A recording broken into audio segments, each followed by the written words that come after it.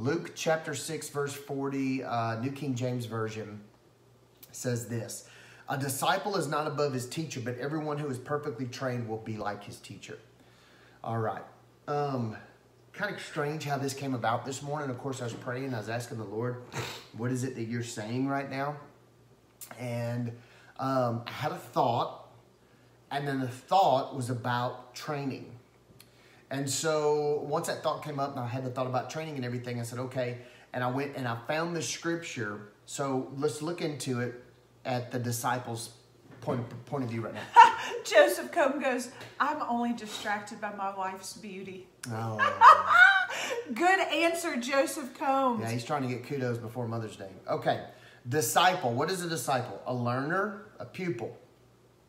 Okay. Verse 39 says that, can the blind lead the blind? Mm-hmm. A disciple is someone being trained by an individual. So, he then goes on and he says here, can the blind lead the blind? The meaning behind this is, are you following someone who is a novice and less learned than you? If that is the case, both of you will fail and fall into a ditch because one has not been perfectly trained than the other. And you have two people here on the same playing field trying to train one another in something that they don't understand. Because I wrote this down. Your peers cannot disciple you. No, they cannot. And I don't understand this where so many people are trying to allow somebody on the same playing field to disciple them, which means that neither one of you are going to go anywhere. That's so good. Someone who is trained in said way that you want to achieve. Okay, let's put it this way. Let's say that somebody has a profession as a banker. You want to become a banker, so you want to be trained by a banker that is already above you and then successful. You're not going to go to a personal friend with no banking experience and ask them to train you to become a banker. So why would you go to a friend that is either less than or at the same measure of faith that you are and ask them to train you when you should be having someone that is above you to train you and raise you up? Yes. Because the scripture here says a disciple is not above his teacher. If you find yourself thinking, I know more than my teacher, then you are full of pride and self-security. Wow. You better humble yourself before the Lord humbles you.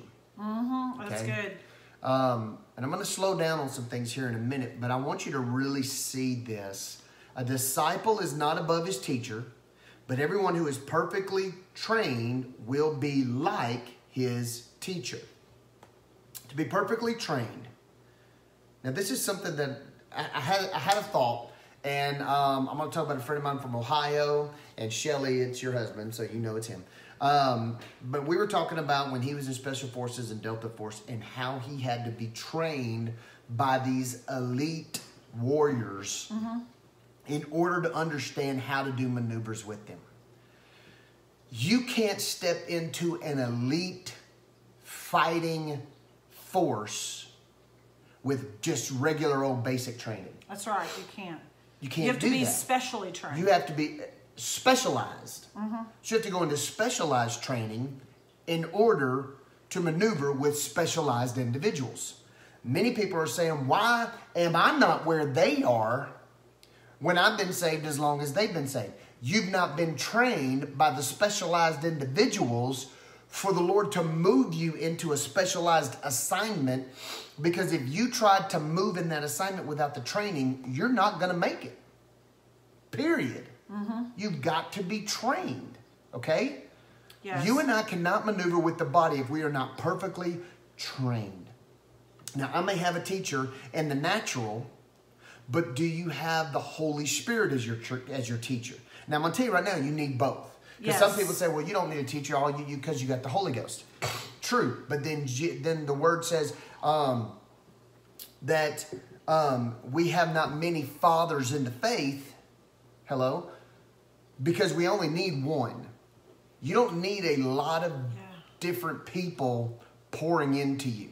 Probably 5, the max. And the reason I say 5 is because we have a 5-fold ministry that is there to pour into the body and raise them up. So I don't believe that we need to be trying to get more influences into our life because it brings confusion. So I stick with that number 5 because we have the 5-fold ministry, and I have an apostle and a teacher and a pastor and evangelist and a prophet that speak into my life to train me up.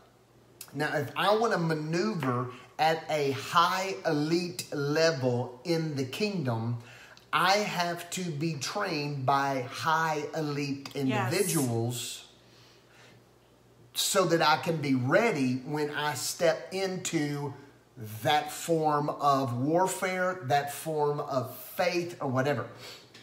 So we have to be trained. Here's what I was saying.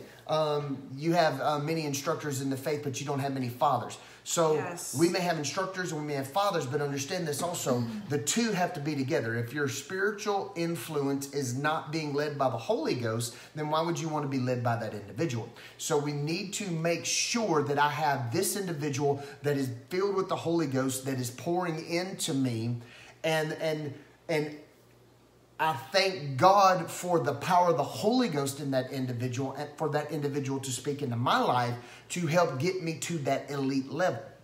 Well, I was always taught this in business, that you never let someone teach you that you do not want to end up like. And I'm going to say something about that here in a second. That's good. So what are we looking at in training? And I thought of this, 1 second. A little bit of this cold air in because I was burning up. Okay. Well, you've got on hoodies and... Well, it's cold, but now I'm hot. When I start preaching, I start getting hot. And I need a little cool air. So... Bless it. Training. And I had this thought. Have you ever been scared or afraid or had fear come on you in a certain situation and you're like, I wish that when these situations come up, I did not... moved to fear, but I moved to faith. Yes. See, you've got to have the right teachers and authorities in your life to teach you that when fear tries to come on, you don't subside to the fear, but through training, you learn how to maneuver in faith. In the military, they taught us that when you had to become one with the warfare. Does that make sense? What does it mean, one with the warfare?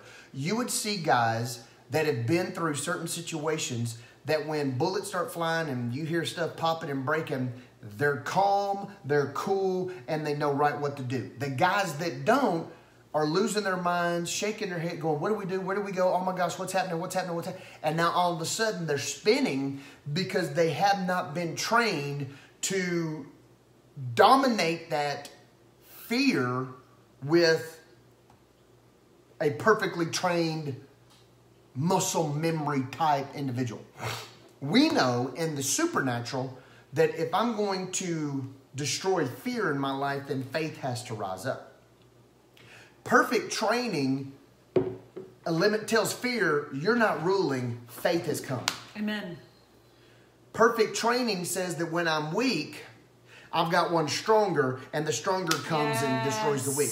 Perfect training says that when I think that I'm walking in poverty, I have one who's has the riches and glory that come and do away. When I'm scared, I have the perfect training of confidence that comes and reduces this. When I'm, feel like I may be failing, I've got the perfect one of standing that comes and says, though a righteous man falls 7 times, he gets back up. So perfect training teaches you how to walk in faith, strength, riches, confidence, and how to stand when you're perfectly trained. Now, here's the key to training. And I take my military background because this is what has given me the effectiveness in my spiritual walk. Because when we were home or on post, is what we called it, when we were at our post, all we did was train. All we did was train for the battle. So your training is daily. Does it get repetitive? Yes. But it's mind-muscle connectivity because we're learning and learn. So when it does happen, it's a natural movement. It's, we're here. It's natural. It's natural. It's natural. But if I haven't been training like this, when it happens, I'm like, what do I do? So in the spirit, when you're training in the Word of God and you're praying and you're seeking the face of the Lord, when something happens and the enemy comes, you're like, well, I've been trained for this. So the key to training is to keep training? That's it. Well, the key, hold on. The key... Because you said that and then you never like quote. Well, the key to being a good disciple is perfect training and putting perfect training into action whenever it happens. So you have to, what the scripture says, be perfectly trained, and you will be like, the one that is perfectly trained will be like his teacher. So watch this. Whoever is training you, that's who you're going to be like. That's good. So if you're being trained by a novice, you're going to continue to be a novice. If you're being trained by somebody that's at the same level of you, you're going to continue to stay at that same level and you're not going to rise above it. To be like your teacher, Jesus. Now I have a natural teacher, I have a spiritual father, and I want to be like him in the spirit, but I want to be more like Jesus, which is why we've been given the Holy Spirit to teach us and to train us. So remember what I said. A natural individual and that has the Holy Ghost, the two put together, is the perfect individual or the perfect person in order to train you and to get you to that place of spiritual eliteness. Now, and somebody said a while ago, we never arrive. You're right. We're always training. We're always training. We're always going back through it. Okay, I'm going to go back through this again. I read the word. Guess what? I'm going to go back through it. I'm going to go back through it. I declare, I'm going to go back through it. Because I'm training and I'm being trained. I just love this morning. A disciple is not above his teacher. Everyone who is perfectly trained will be like his teacher. Who's your teacher? Who is the one that is teaching you? Can you look at them and say, okay, this is the individual that, do I want to turn out like them? Wow. Davey and I years ago were in a church, and I stopped and I asked the question. I said, if we didn't work here, would we attend this church? And both of us said, nope. I said, then if we don't leave, we're going to end up, we're going to be just like these people. And that is not who we want to be. We don't want to be like them. Yeah. So I want to go get under somebody that I would rather be like. I would go get under somebody and submit and say, that's what I want to be like. That's what I want. And then you got to go ask them, hey, would you train me? Will you be my trainer? And if they say no, then you go pray and ask the Lord. How it happened for me, my trainer showed up because the Holy Ghost told him to come to me. And then they began to speak to me, and I said, God has sent this individual to me. Then we went to a church. And I said, this is the church I believe that I'm supposed to be at. And God put that Pastor Kevin Wallace, in my life as a trainer. So he is a part of the fivefold as well as I am, me and Davey. But he is still a trainer of me. Hello? In the pastoral side. Yes. Because I don't have that side of me. I have a trainer in the apostolic side, which is training me in the apostolic side. I have a trainer in the pastoral side, which is training me in the pastoral side. I'm an evangelist.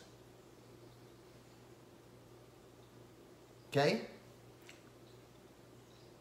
Prophet, training, teacher, training. You want to be perfectly trained? You got to find somebody that's walking in eliteness. Yes. And when you find that, you ask them, will you be an instructor in the faith with me? They say no, they say no. But if you pray before you go, God will lead you to the right people. Now, while they're training you, don't get the hothead. Oh, well, I know that. Oh, I know that. I don't have to do that. Better watch it. It's so good. That's where the enemy attacks you. And if you can't be a good follower, you'll never be a good leader. I love that. You do a whole teaching on that. I love that. Amen? All right. This is our Friday PWAD. Praise God. How about that? Let's be perfectly trained so that we look more like Jesus. perfectly trained in the name of Jesus. In the name of Jesus. So we're ready. Well, and I love what you said about staying trained even when you're not per se at war. You have to. Because when that battle or that attack comes from the enemy, that situation, that circumstance, if you have not been trained, then you're not going to be ready. Well, think about this. You're not training in battle, you're fighting. Amen. So if you don't know how to fight according to the Word of God, then guess what? You were never trained. You know, I was talking to a prayer partner of mine the other day, and we were having an absolutely incredible day. And then we started talking. You know what? Just because it's incredible today does not mean that we let loose of our post or being a watchman or let loose of our guard. We stay fervent in our prayer. James says, the effective fervent prayer of the righteous availeth much. Meaning that you've got to keep your post at all times. You've got to be trained up at all times in the things of God. Because we don't know what is coming. You don't know what is coming, and you need to be ready. But if you decide to take a lazy boy day, boom, then you're not ready. You have to be ready. I love this, Chris. The elite of the elite, and let's look at the military real I love quick. this. The elite of the elite are ready at a phone call. They are. They don't have time. They're ready. To say, in wait a season minute. and out of season. They don't have time to say, wait a minute, we need to go train for this. We're not ready because we haven't been trained. No. They're like, they pick up the phone, they say, pack your stuff, you're leaving now. They've already trained. That's where God wants you. God wants you to be so effective that whenever He calls, you're like, I'm there.